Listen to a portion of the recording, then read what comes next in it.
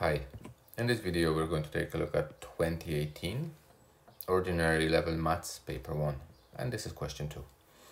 So this is a complex number question. We are told that we have two complex numbers, Z1 and Z2, and Z3, which is a result of some calculations between the previous two numbers.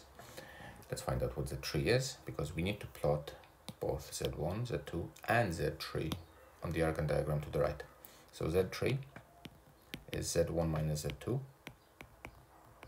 Substitute the values in to get minus 2 plus 3i, minus 3 minus 2i, get rid of the bracket, minus 2 plus 3i, minus minus is a plus, minus minus is a plus, to get 1 plus 5i. So now I can plot the three numbers using the red pen.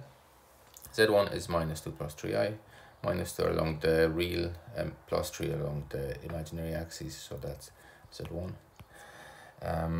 Z2 is minus 2, so minus 2 along the real axis, minus 2 along the imaginary, so that will be my Z2, sorry, minus 3 rather, obviously it has to be one further, minus 3, so that's Z2, and finally Z3 is plus 1 along the real axis and plus 5 along the imaginary. So we're going to put it right here and label it clearly Z3. Okay, all well and good. So next thing we need to investigate if modulus Z3 is the same as modulus Z1 plus Z2. For partial credit, I'm going to write down that modulus. If I have number A plus BI, modulus of that number, Z, let's say, modulus of Z is square root of A squared plus B squared.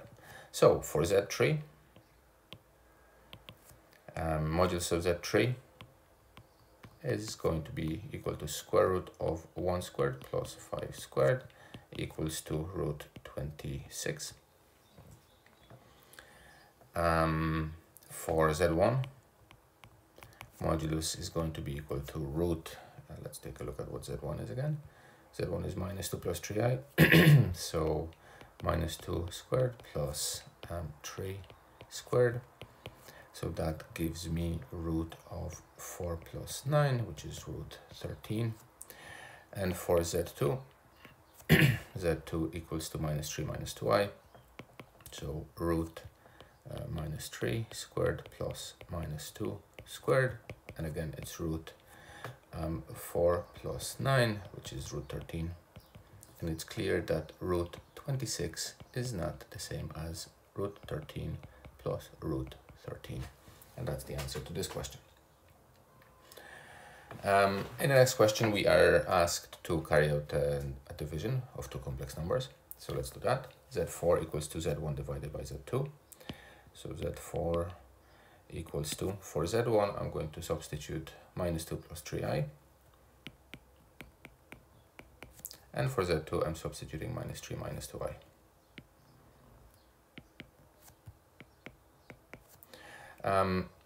In order to operate with this division, I need to remove the imaginary part from the denominator. So I'm going to multiply above and below the line by complex conjugate of the denominator. So that's going to be minus 3 plus 2i divided by minus 3 plus 2i.